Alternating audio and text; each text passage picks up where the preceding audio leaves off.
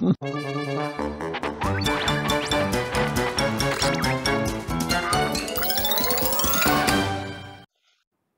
year 2007 was very special for me because I went to the Southern Hemisphere the first time, to Australia, to a puzzle party in Gold Coast. Came across some lovely items. Here's one of the items which I particularly liked, and I really just reminded myself of it going through the 2007 briefcase. It's, they call it a totem pole. Oh, well, but what it consists of is a stick of kangaroos all sort of locked together. And when it's upright like that, well, it sticks up like a totem pole, I suppose. But there we are. Anyway, it's one of these ones, rather like the snake I've got. In order to disassemble it, you have to start with the bottom piece. Nothing else will work. All the others are locked in. I can't take the others off. They're locked in. But the first one will slip out just by pulling it gently forward like that. And there we've got kangaroo. Strange construction. And then that releases the next one down, and I'll pull that one back again. No, pull it forward one way or the other. Oops, there's it. There we are. And he's got a big space underneath of the kangaroo's body from the previous one, so that's.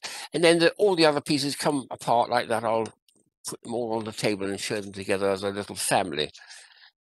It's very similar construction to snakes, which I've got, which I've showed before, where the snake is this way, of course, comes in sections. And after the third one you pull out, there's a little stomach and a little tiny mouse inside the snake, which is eaten. But I looked vaguely for a roo, a little kangaroo inside one of these, but couldn't find one. So, oh, they are. Anyway, there's my little family of. They got eyes. Yes, they got eyes. Oh, they got eyes both sides actually. And there's the little family with the last one at the end. And they're all put together again in the right order. You've got to work it out how they go because they're all ever so slightly different, the pieces when they're done. So it makes a very, very nice little puzzle to play with. So that was a good find for Australia. That's probably my favourite one, I think, from that visit. There's three other things I want to show from that year. This is a particularly nice one because I'm very fond of that type of toy called a thumb toy. We have a little thing and you press it from the underneath and the spring pushes it and the thing flops over.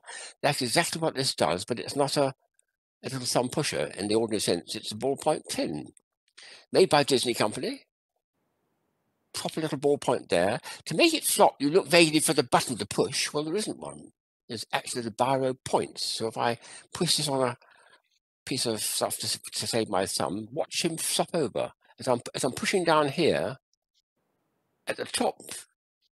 So it's pushing down here and he's flopping over and he does a wonderful flop back, flop forward, flop everywhere you like because it's pushing against the spring and releasing the strings which are holding the body in shape. And there's Mickey doing all sorts of extraordinary antics.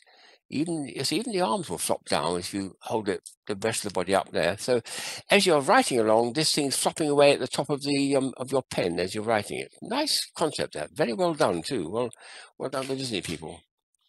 There's one here which I like. I got that from a friend of mine who makes this type of thing.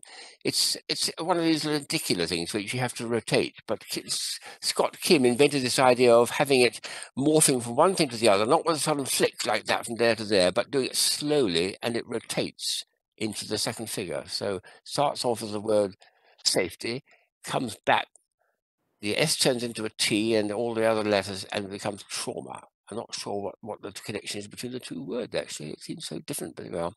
But I love that action of rotation of the letters as the letters. So they go from a clear S into a T. Not quite so clear, perhaps at a different angle. Anyway, it's a good one.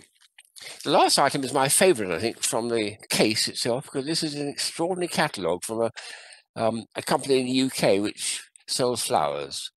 Quite innocuous, both sides. It's just got lots and lots of flowers, but the inside has got some amazing paper engineering, which I've never seen before.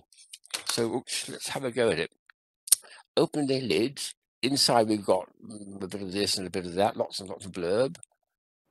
But now this is the interesting thing.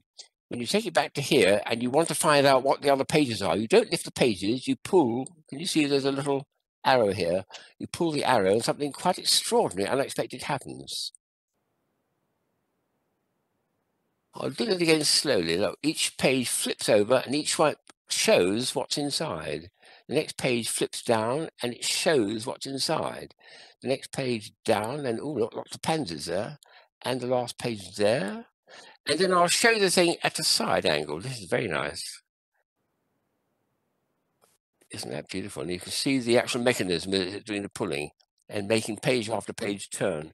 It's about 5 pages in a row, all doing that flip-flop action, almost making a breeze, actually. It acts as a fan as well. Yes, it's a bit of a fan too. So that was an extraordinary bit of engineering, paper engineering, which I've never seen since. I just wish that they'd come up with more of these, because I think they're almost collectible. Never mind the catalogue and the flowers, it's the actual thing itself. It's amazing, isn't it? Good year, 2007.